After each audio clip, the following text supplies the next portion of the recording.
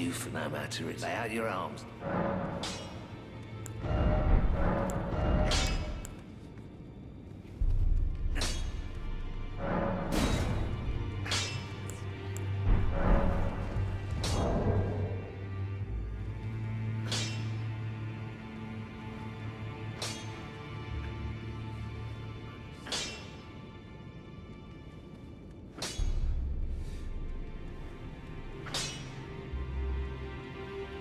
I'm going to show you where to find 3 different ancient somber dragon smithing stones, or whatever they're called.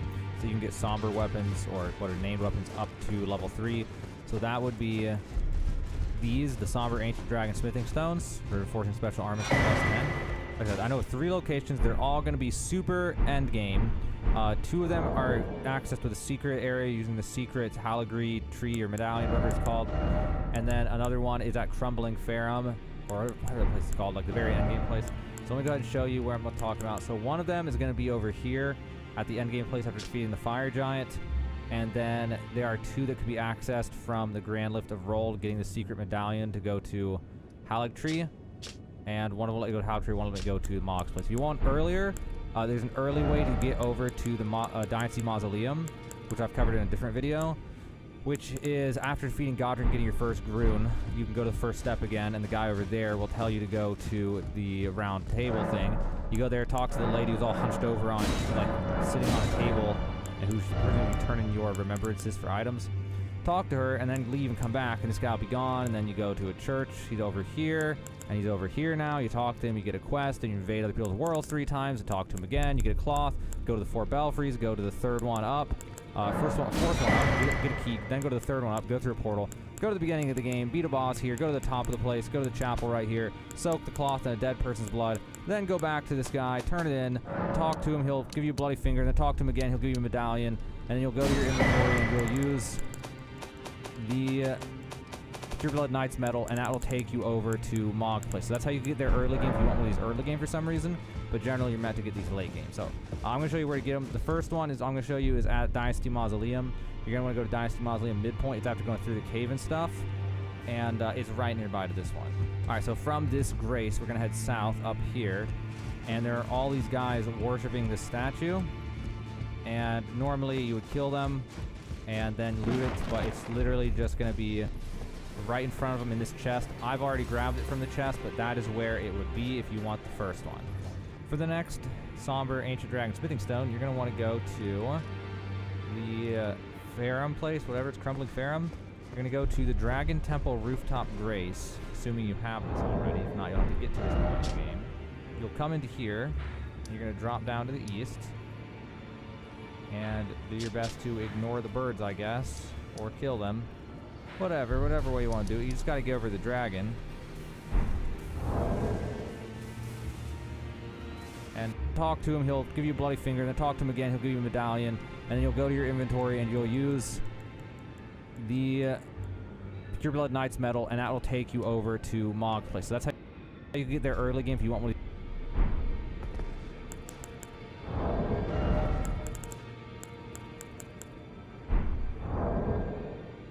these early. And go back, go to a church. He's over here, and he's over here now. You talk to him, you get a quest, and you invade other people's worlds 3 times, and talk to him again. You get a cloth, go to the 4 belfries, go to the 3rd one up, 4th one up, get a key, then go to the 3rd one up, go through a portal, go to the beginning of the game, beat a boss here, go to the top of the place, go to the chapel right here, soak the cloth in a dead person's blood, then go back to this guy, turn it in, and talk to him, he'll give you a bloody finger, then talk to him again, he'll give you a medallion, and then you'll go to your inventory and you'll use the Pure Blood Knight's medal, and that will take you over to Mog's place. So that's how you get there early game if you want one of these early game for some reason, but generally you're meant to get these late game. So I'm going to show you where to get them. The first one is I'm going to show you is at Dynasty Mausoleum. You're going to want to go to Dynasty Mausoleum midpoint. It's after going through the cave and stuff, and it's right nearby to this one. All right, so from this grace, we're going to head south up here, and there are all these guys worshiping this statue, and normally you would kill them and then loot it, but it's literally just going to be right in front of them in this chest. I've already grabbed it from the chest, but that is where it would be if you want the first one. For the next somber ancient dragon smithing stone, you're going to want to go to the Farum place, whatever it's, Crumbling Farum. You're You're going to go to the Dragon Temple Rooftop Grace, assuming you have this already. If not, you'll have to get to this point in the game. You'll come into here, and you're going to drop down to the east. Here, but it's not...